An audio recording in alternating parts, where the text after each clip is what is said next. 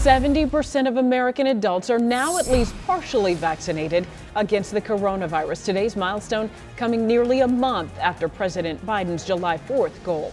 Still, no time for celebration, though, as COVID-19 cases soar across the country. Hospitalizations have tripled since last month, mostly because of the highly contagious Delta variant and people who are still refusing to get vaccinated. CBS 46's Ashley Thompson is live at the Southside Medical Center, where officials addressed that surge today. Ashley, what did they say?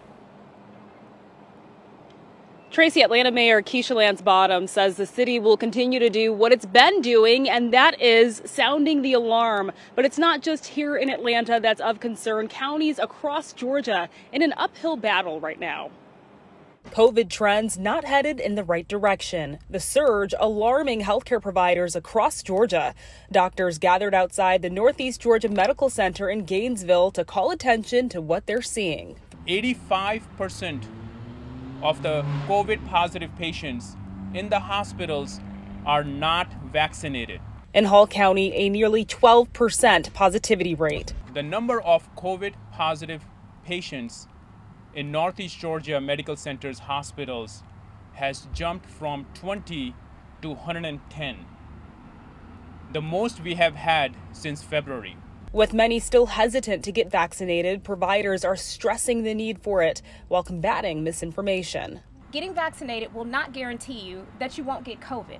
But the key thing is that getting vaccinated dramatically protects you against severe infection, reducing the chance that you will die from COVID or be hospitalized from COVID. In Atlanta, a similar message. It's very tough when we are trying to get back to business as usual, and people are still vaccine hesitant. Mayor Keisha Lance Bottoms joined by Health and Human Services Secretary Javier Becerra to discuss all things healthcare. I can't tell you the depth of frustration that Americans are feeling who've done everything they can, they've done it right.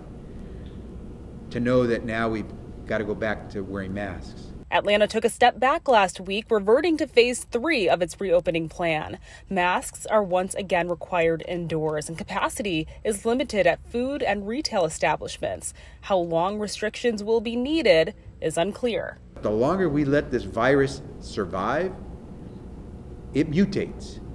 And we want to do everything we can to stop it from mutating into something that we don't yet have a vaccine to stop. And the CDC says the Delta variant is as transmissible as chickenpox, and right now it accounts for 80% of COVID cases. Live in Atlanta, I'm Ashley Thompson, CBS 46 News.